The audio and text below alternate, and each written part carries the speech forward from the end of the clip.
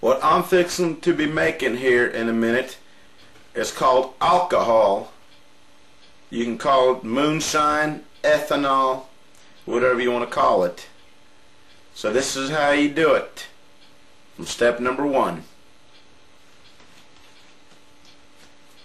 What this right here is, it's the mash. This is the stuff you mix stuff with that turns all the stuff into alcohol. So this is the first step right here. The mash looks very tasty, don't it?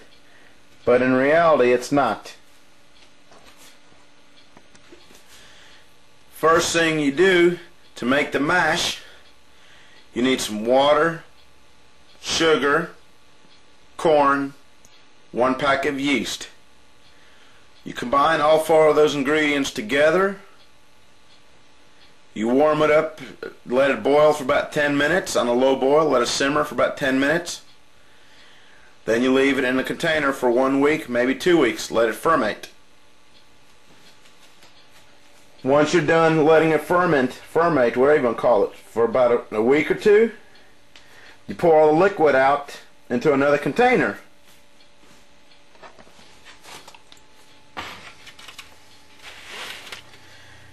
So what you do, you can either pour it into the other container, or use a little scoop. What I'm doing, because what I'm doing right here is only a small batch of alcohol. It may make just a pint. It may just make a half a gallon at the maximum. In the boiler, you pour it into the boiler, or known as a still.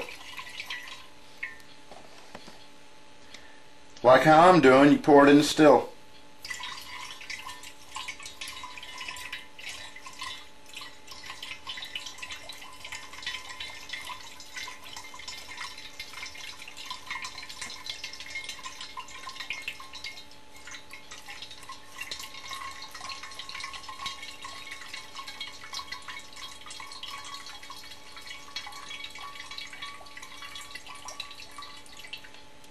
Now we're step number 3. In order to do this process correctly, you have to do 3 things on a boiler. You gotta have a tip at this end. When you boil the stuff to 173 degrees, don't boil it any hotter, otherwise you'll have water vapors coming out and it won't be no alcohol. So in order to do that, at the end of the still or the boiler, you gotta hook up a hose or a coil. It's recommended a copper coil to go on this. A copper coil or copper tubing, but I'm taking a shortcut here. Instead, I got a rubber line. Somehow, when the steam or the vapor goes through here, it's got to be cooled and condensed. Then at this end right here, it turns into liquid. What comes out at the end of this hose right here will be pure alcohol. It's supposed to be 180, 200 proof. So, like what I said, from this tip right here, you have to have a copper line running all the way. Then you put like a coil, or you can use a coil or a condenser, or like some kind, where you hook it up, let the vapors travel even longer. The further it travels, the better it cools. Then you have at the other end another thing to catch the cooked liquid, which is the alcohol. So I'm taking shortcuts here, and I'll show you how it's done. I'm doing it here. I'm doing it in my kitchen stove, or on my kitchen stove. It's going to be a hot grill instead of open flame. When you have open flames, you're taking chances of an explosion here. So you turn on the oven, turn it to 173 degrees, you let it boil. There's the boiler right here, and here's where we're going to catch the condensed liquid, or the vapors coming out of the other end of the tube right here. I got a little jar right here, you can see. The hose connects right to it, and at the other end will drip nothing but pure alcohol if I do this right. Here's the hose right here.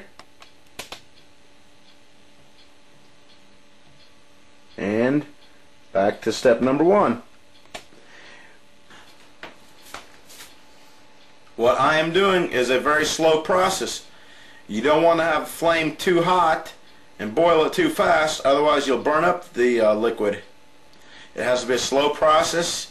You got to be patient, and at the other end you'll have 180, 200 proof alcohol. You have to use activated charcoal and filter it through charcoal before you can drink it. Otherwise, if you don't, you can go blind or give yourself some serious health problems. So I'm not responsible for your stupidity or for your mistakes or for your death or injuries. I'm using this to make fuel for my car. This is a small canister I'm making right now. And what I'm going to do is I'm going to make a bigger still eventually, like a 20 or 50 gallon still, and I'm going to start making my own fuel. So so instead of me paying $4 a gallon at the pump, it may cost me $1 a gallon to make, maybe $1.50 at the maximum. So that'll save me a couple $100 a month.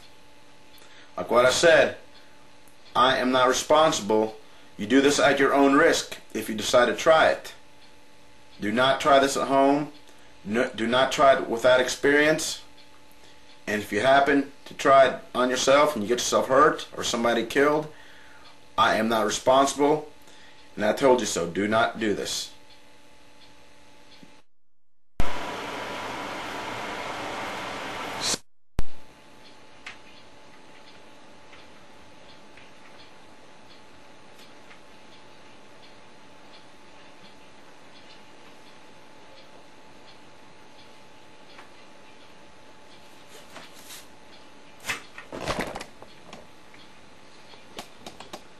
That's out of the batch I just fucking made. A little bit right here.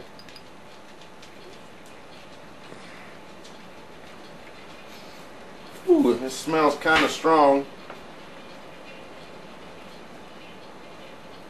Looks like we might have a little water in this shit. Let's see what happens here. Voila!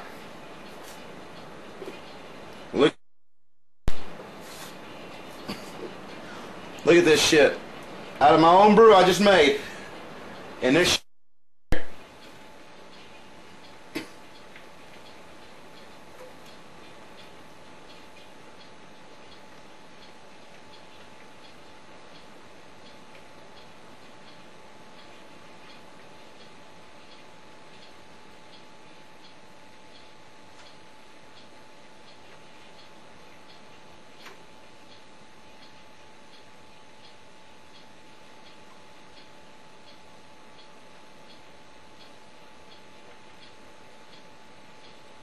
See the alcohol? We're going to put a little bit in it this time.